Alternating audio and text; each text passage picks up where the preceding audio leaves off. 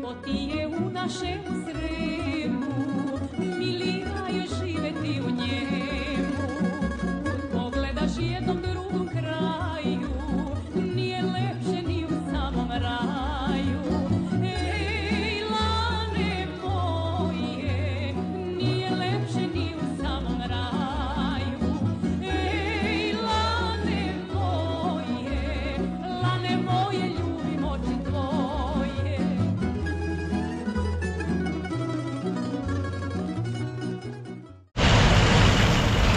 Pozdrav narode, dobrodošli na moj kanal.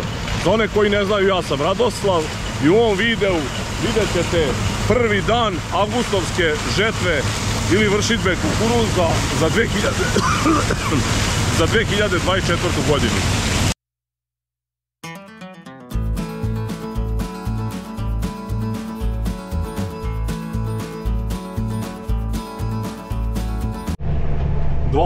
Avgust je, znači malte ne još leto u punom jeku, a mi već krećemo da radimo kukuruz.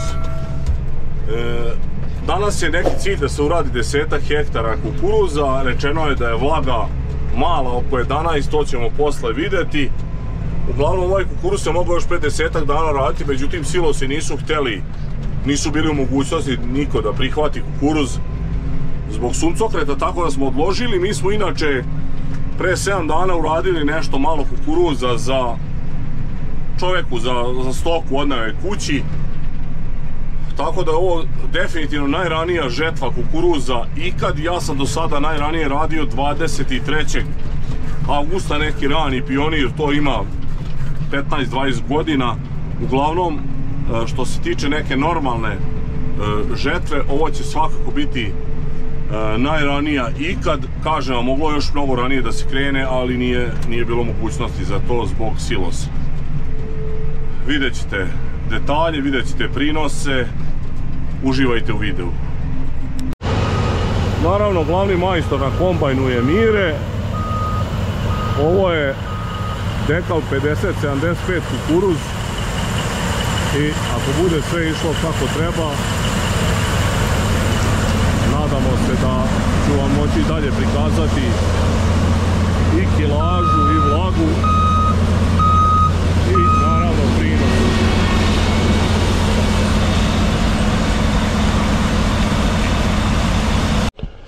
Njiva je sejana 30. marta i ovo nam je prvi kukuruz koji radimo ove godine, sem ono što sam vam već napomenuo, jedne njive koje smo radili čovjek koji je nosio kući.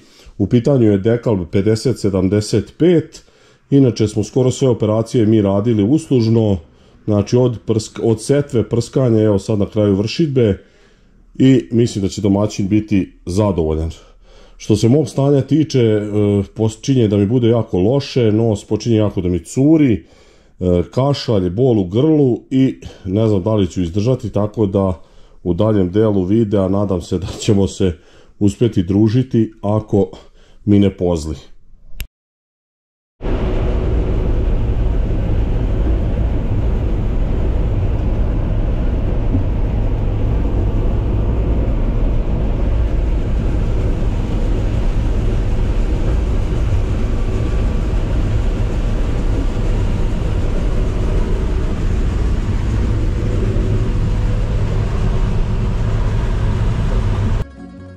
Fruška gora lepi vinogradi,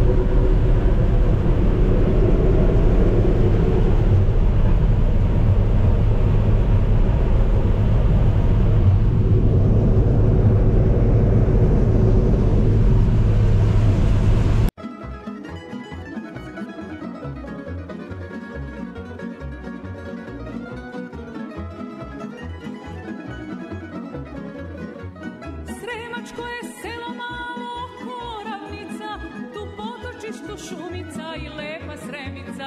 Sremačko je selo malo okolo ravnica, tu potočićko šumica i lepa Sremica. Tamburica svira, kolo sitno veze, tu su momci, tu devojke i sremačke čeze. Tamburica svira, kolo sitno veze, tu su momci, tu devojke i sremačke čeze.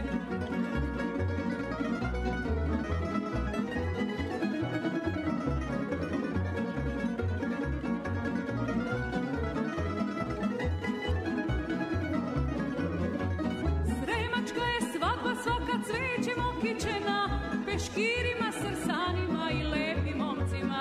Sremačka je svadba, svaka cvećem okićena, peškirima, srsanima i lepim momcima. Tamburica svira, kolo sitno veze, tu su momci, tu devojke i sremačke čeze. Tamburica svira, kolo sitno veze, tu su momci, tu devojke i sremačke čeze.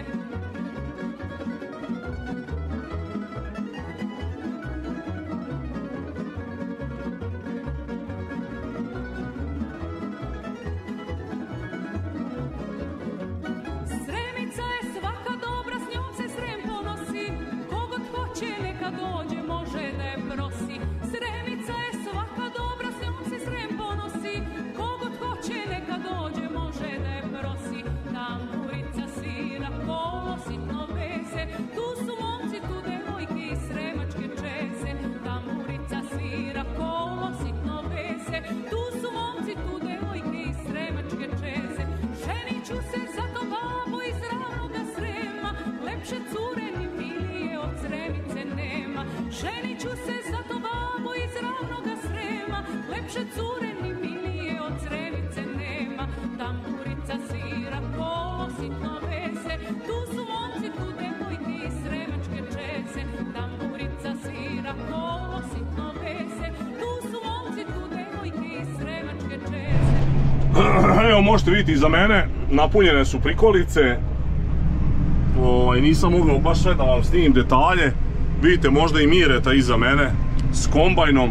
Završili smo prvu njivu, evo pune su 2 prikolice, tačno je 2 hektara njiva. Nisam mogao da snimim, zašto me stalno neko zvao na telefon i ne možeš ništa snimati. A Mire je to jako brzo uradio, znači za možda 50 minuta. Uglavnom, sada će Mika ići u prevoz, a ja ću malo napraviti pauzu, idemo ovdje pokušam da iskipujem ako budu ovi primjeri na silosima, ako ne bude sad opet neki haos tamo.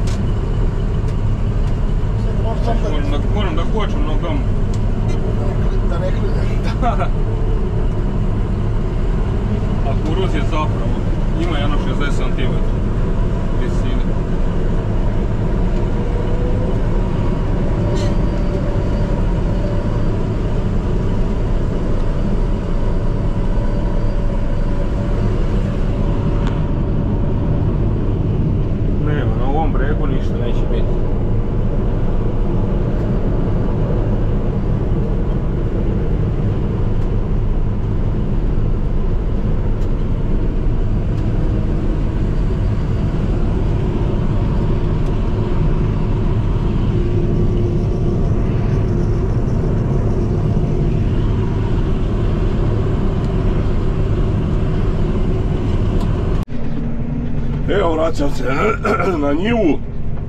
Nešto me bilo steglo, napravio sam pauzu, išao sam kući po onaj Fairvex. Popio sam, evo sad kao što možete vidjeti po ovom pejzažu, trenutno smo na bregu. Mika i Mire rade, ja sada im se pridružujem. Mika je 2 ture za redom vukao. Ja ovo malo pre, onu jutrošnju turu što sam imao, bilo je 18 tona i 700 sa 2 hektara i bila je 12,6 laga. Sve ostalo je bilo u jusu, tako da eto, to izađe nekih 9300 po hektaru ili 53 metara, kako mi kažemo, po jutru. Uglavnom, znači ti kukuruzi iz rane setve ovdje kod nas su dobri, to je otprilike 55.300 kila po jutru je kod nas neki prosek mešane loše i dobre godine, tako da ovaj što mu radimo za sad je zadovoljan i neće biti u gubitku. Vidjet ćemo dalje šta će se dešavati. Nadam se da kad ovu njivu završimo da ću tu vam snimiti odjavu, pošto posle toga idemo suncokret da radimo. Vam kažem, mešamo, malo radimo suncokret, malo kukuruze usput, tako da neću u ovaj video da trpam suncokret. Evo vidite koliki je mali kukuruz ovdje. Znači Mire kljunovima gura zemlju, pustio je maksimalno i da bi uspeo što više da pokupi ovih čmanjaka, ali ovdje od kukuruza nema ništa.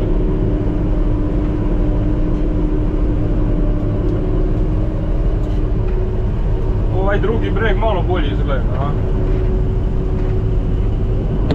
Ovaj iznad je bolji. Ali ovo pod bregom.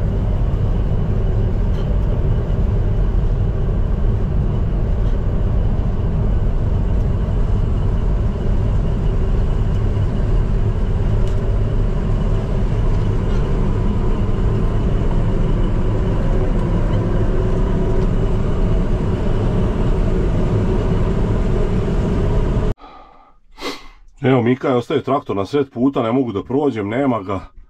Ne znam šta se desilo. Sad ću s dronom poleteti pa da vidim gde su oni Mire, pošto to je njiva, ide tamo preko prema Dunavu, ima to mi zovemo polica. Tu ima jedna baš opasna, ovako jedna papuča. Uspon ogroman, ne znam i da li može kombajn i sa leve i sa desne strane da izađe. Uglavnom, nadam se da će se javiti.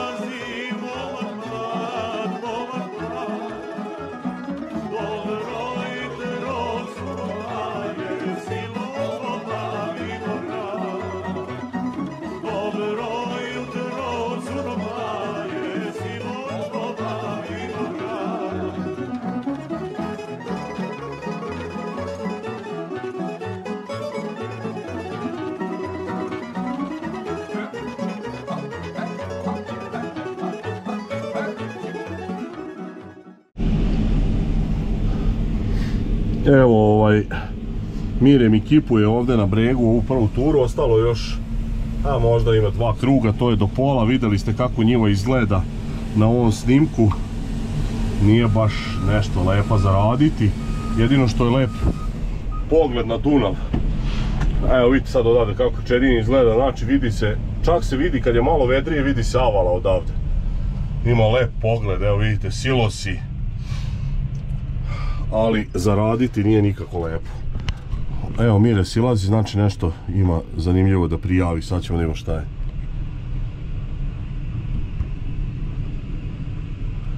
Kombaj nije ugasio, znači da nije kvar neki. Ali nešto ide da vidi.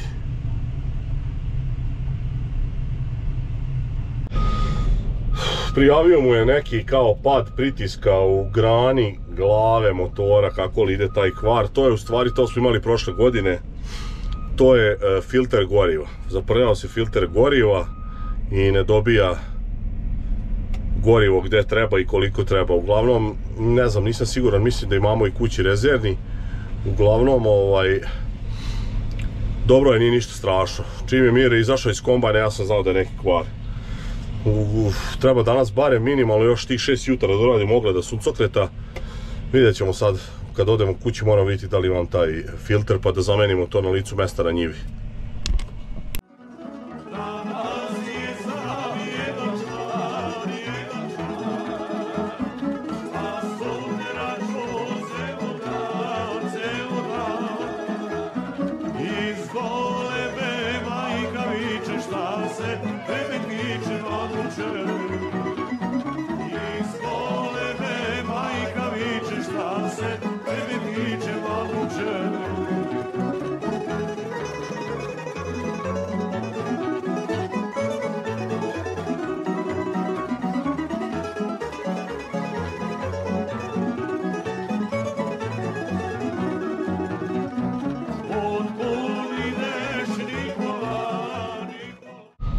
Evo, gotovo je.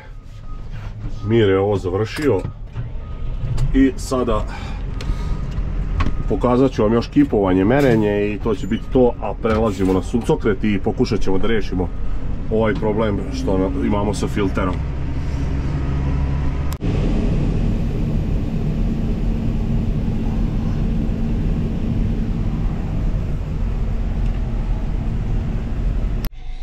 Evo, 21.600, vidjet ćemo vlagu, znači ovdje ima oko nekih 7 tona.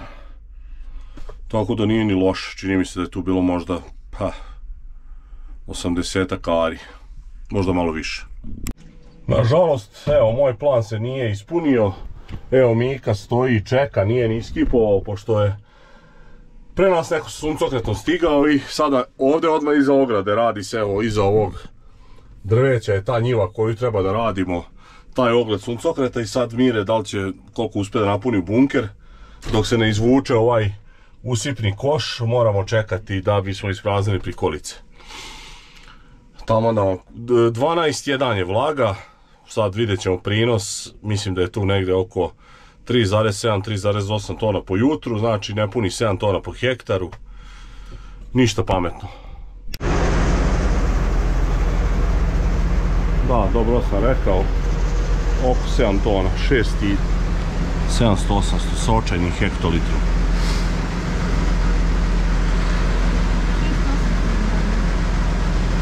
E, 6.820 i to bi bilo to toliko za danas. Sad prelazimo na suncokret.